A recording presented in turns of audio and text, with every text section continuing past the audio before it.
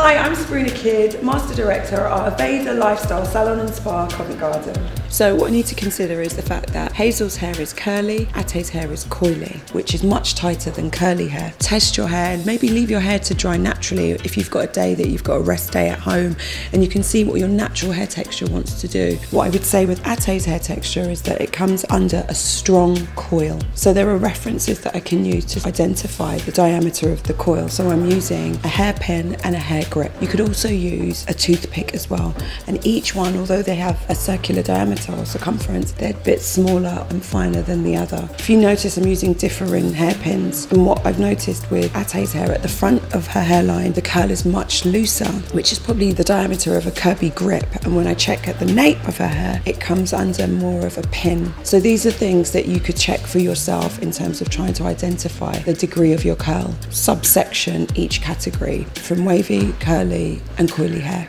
and then the different strengths of it within that. Not only am I looking at the curl, but I'm also looking at the density, the consistency and the texture. Two people might have coily hair, so you might have Ate who has coily hair and myself who has coily hair, for example, but our densities might be different. So my density might be fine, Ate's might be thicker.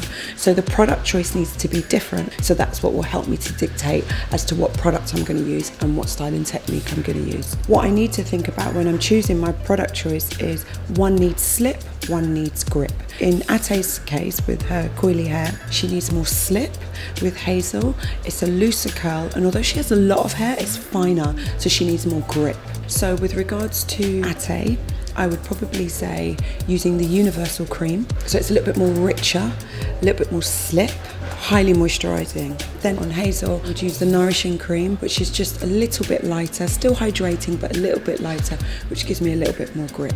So on Hazel's hair as well, I've used Be Curly Controller, which just defines the curl, but elongates the length of the curl and doesn't give as much shrinkage. Whereas with the enhancer, it will give a little bit more shrinkage because it wants to encourage more of a curl as opposed to loosening the curl. So there you have it. With regards to curl pattern, what's interesting is learning about that one head can have multiple curl patterns, and it's familiarizing yourself with your curl pattern so that you can learn more about your hair texture and enjoy it.